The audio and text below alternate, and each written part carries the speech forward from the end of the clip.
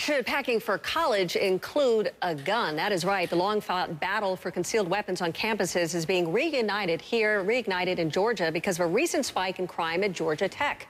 Joining us to talk about it is a young man leading the effort for guns on campus, Robert Eagar. He is president and treasurer of Tech's Marksmanship Club.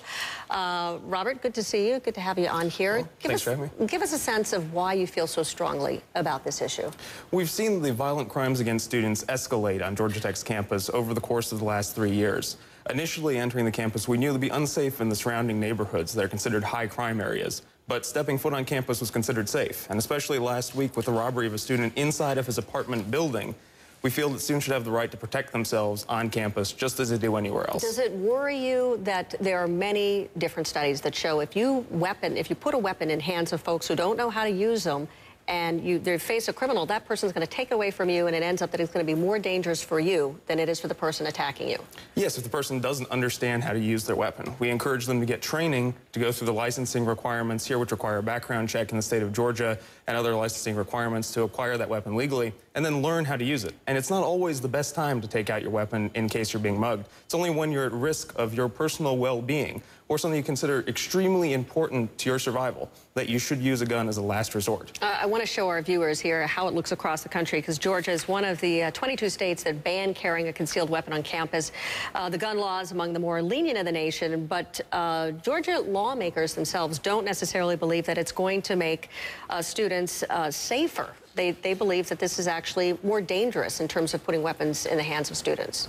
Well, clearly being more dangerous is something we're not expecting to happen. We've seen at all University of Utah state schools that have allowed carry since 2006, not a single incident has occurred with a licensed weapons holder doing something illegal with his gun on campus. People are capable of doing it safely in over 6 states that have allowed colleges the option to carry on 200 different campuses.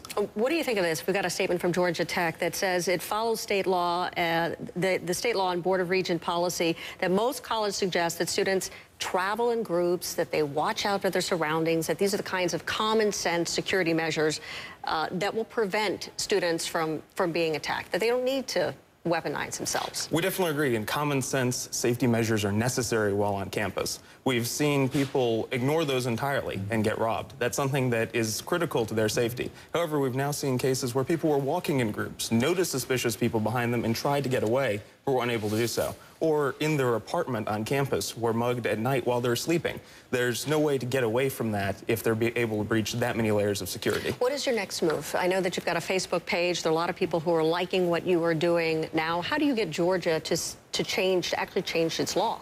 We're working right now with some state legislatures as well as Georgia Carry to draft legislation that will allow carry on campus. We've also been talking to incoming students of the freshman class and their parents at all of our freshman orientation sessions and work to speak with the general population on campus. We're scheduling an opening meeting to offer information about that in August, and we'll hopefully have a debate with the administration or at least with other individuals on campus who are concerned, since the administration has simply told us they're following state law and don't want to comment further. Have you faced an attack? Have you been attacked personally yourself? Is this something that affects you personally?